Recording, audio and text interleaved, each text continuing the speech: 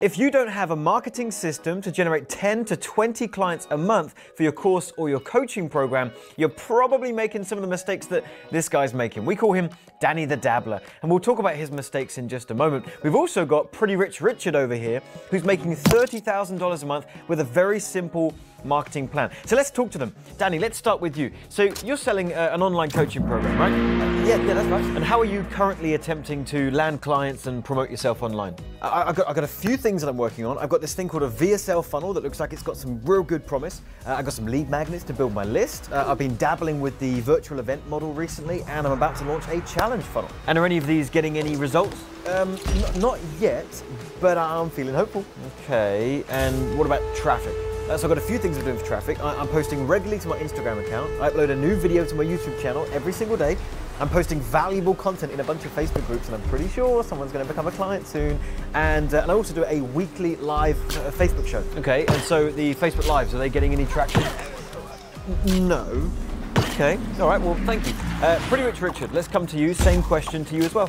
Well, firstly, that sounds so stupid. That must take you hours every day to produce all that content. Excuse me, I got 54 followers on Instagram in the last month, so it is working very well. Okay, cool story, man. So John, yeah, I used to do all of that stuff until I found a better way. So talk us through the marketing strategy that you use then, Rich.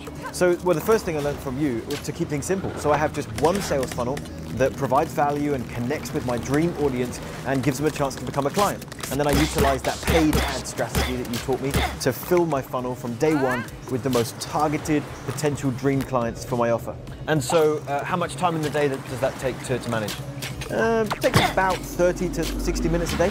Okay, so what do you do with the rest of your day then? I actually do the stuff that I enjoy doing. You know, I get to work with my clients, make sure they're succeeding, and then just hang out and spend time with my family. That's so cool, man. So here's the deal. You can continue to dabble like Danny here, building endless sales funnels, posting on social media and staying stuck, or you can be like Richard and you can start... Actually, John, do you mind if I finish off the call to action? I think I know it really well now. Yeah, sure, go ahead. Okay, great. So guys, check this out. Click the link somewhere on or around this video and you can register for a free training where John's going to teach you how to get 10 to 15 high-ticket clients for your courses or coaching programs every single month using a simple but powerful funnel strategy combined with targeted paid ads.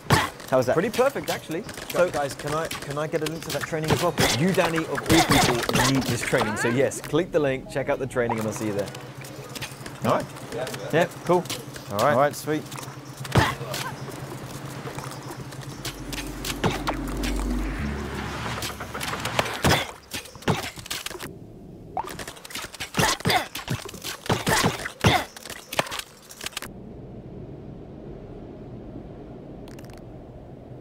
Hey, why does it seem so hard to sell your own service? Well, it's an interesting question that we're going to explore in this video. Now, the reason that it's difficult to sell a service is because unlike a product, like an iPhone, for example, or a Mac, or whatever physical item, a service is invisible. You cannot see it. You can't touch it. You can't see it. Whereas a product, you can try before you buy, you can use it, experience it. Alchemical training for mental transmutations. Introduction. The human mind. The human mind, a marvel of nature, has captivated thinkers, scientists, and philosophers for centuries. It is this intricate nexus of thoughts, emotions, and memories that defines who we are, how we perceive the world, and how we react to it. Yet, while we often think we are at the mercy of our thoughts and feelings, ancient teachings have illuminated the possibility of harnessing and transforming the very fabric